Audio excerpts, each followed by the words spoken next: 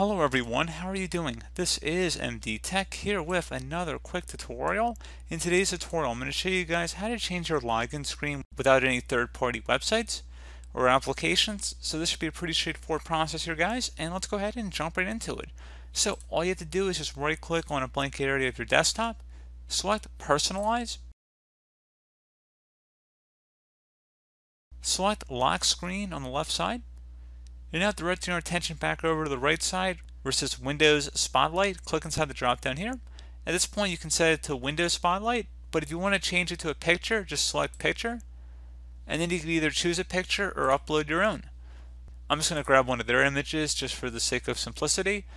So you see this image here that we just selected, close out of here, and if we sign out of our computer, it should show us that lock screen.